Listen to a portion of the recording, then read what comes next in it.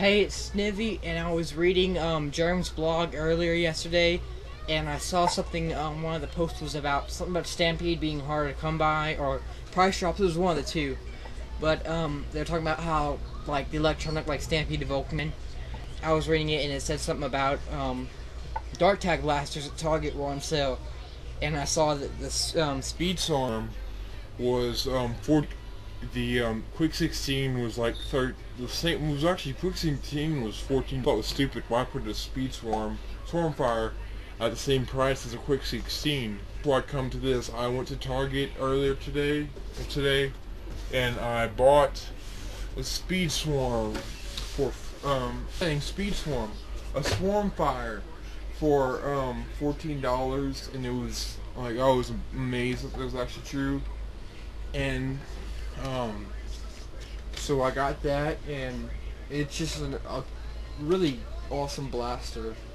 It comes with a removable stock, which has these two little pegs that when you pull this down, it loosens, it comes apart.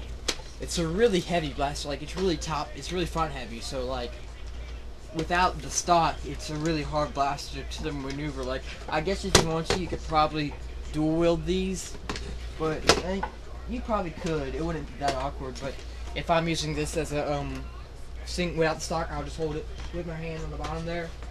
But one thing that I didn't buy, which was kind of a dumb on my part, was I didn't buy batteries. And unlike most electronic blasters, this one takes C-size batteries. Unlike most that take D-size, like the Vulcan and the Stampede. But I will be able to do a firing test because I have my little battery, and it's going to be a little bit weird, but I will try to fire it. I have fired it, and this thing gets good ranges. It gets pretty, like, I would say just stock without any modifications and brand new taggers. Fire at the wall. I don't want to lose. And it's just a great blaster. I'll let you hear it throttle.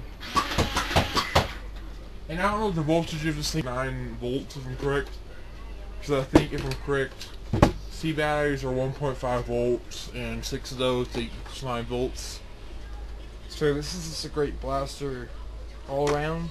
And before I finish up, I went to a local Tuesday morning, and they just sell like things like half off, and I picked up a pistol splat for like $4.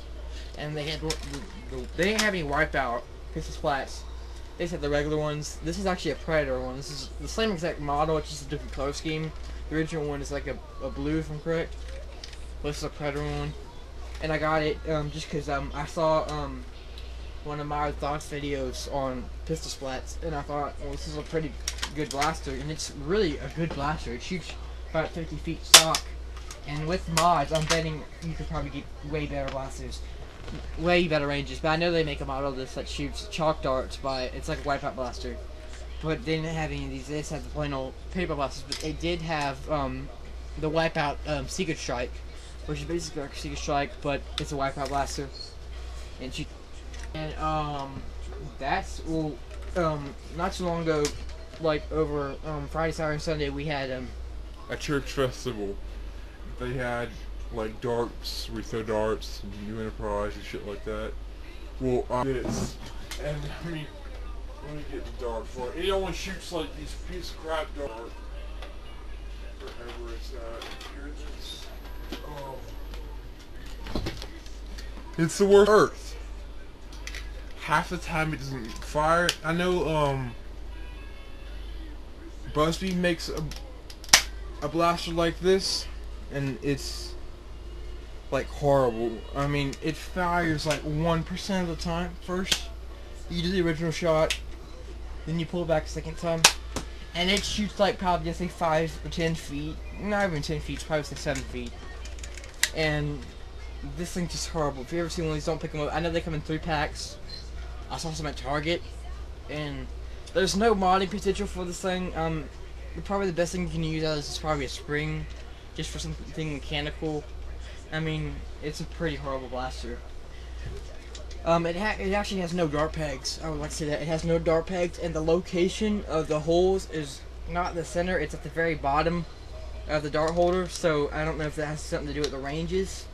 It has a decent seal, but with the turret, it reduces the seal because it's not a perfect turret. And one last thing, I saw a Ultimate Berserker, and it came with something new. It's a 6th mint. It's kind of like, and I think that would be pretty awesome just for any type of air blaster, because most people had to make them, and I know they're pretty difficult to make if you don't have The materials. You have to use, what do you call it, conduit piping just to make them. And I thought that was stupid.